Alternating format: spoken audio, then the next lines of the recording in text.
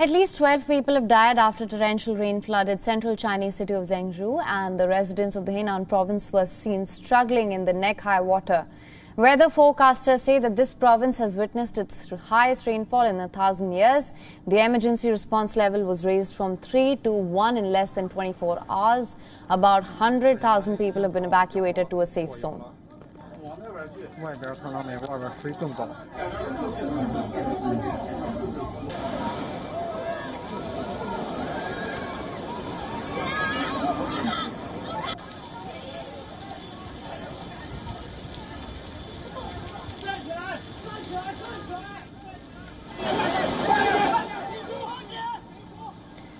The visuals on your screen are coming in from Zhengzhou. A woman was put in a life or death situation. She was almost swept away by the gushing water.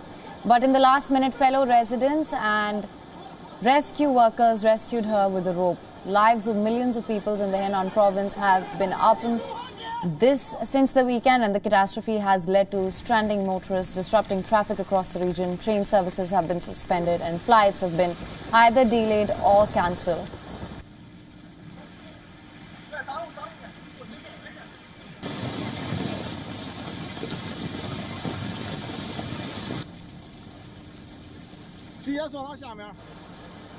Major river banks have burst, leading to flooded streets. Earlier, the Chinese army had warned that a dam in central China was at the brink of collapsing.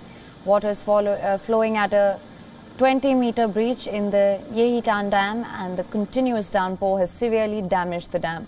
According to authorities, the rainfall was the heaviest since record-keeping began 60 years ago. The city has experienced equivalent of a year's average rainfall in just 3 days. This comes after coastal cities of South China witnessed this year's 7th typhoon, brought strong winds and heavy rain with it.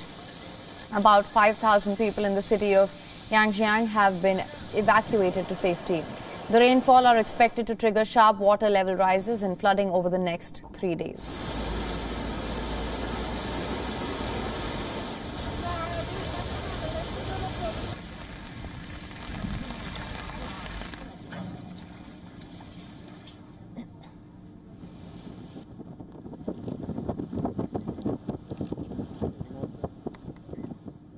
WION is now available in your country. Download the app now. Get all the news on the move.